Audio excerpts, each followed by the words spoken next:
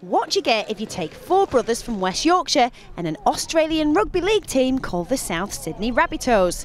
History, that's what. Sam was the first to sign for the team in 2010, then came George, then Luke, the eldest brother, and then Tom, George's twin, at the start of this year. And today they were set to become the first 4 brothers to play top-flight rugby in Australia for more than a century.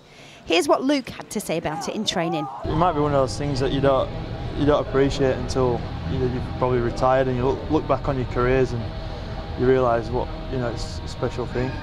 If you think all of this sounds like something from a film, you'd be right. The owner of the Rabbitohs is Russell Crowe, who's the one who actually spotted Sam and signed him. You couldn't make it up. But their mum Julie is even more proud of them than Russell is.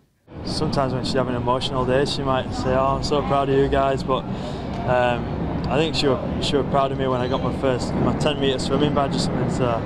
And she should be proud. Their dad Mark died of motor neurone disease when he was only 45, but he was also a rugby player, and her boys are doing a pretty spectacular job of following in his footsteps.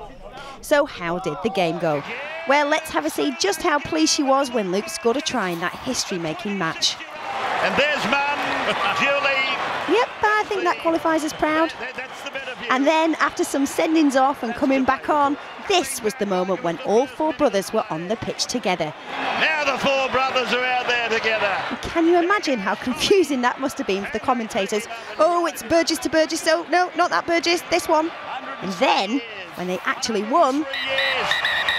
Overwhelmed. I can't believe Luke scored that try. That was the best thing ever. That was the best thing ever. But mums being mums, there was just something that Julie had to get off her chest. And I don't agree with Sam getting sent off. You don't agree? I'm allowed to say that. And then there they all were. We dreamed of it as kids, and for it to happen tonight, it's fantastic. I think, great credit to the twins on how they've come along in the last 2 years. Really proud of the family. And what a family they are. They say their dad brought them up to look after one another, but even he couldn't have imagined this. With Flip Trot, 5 News. This break.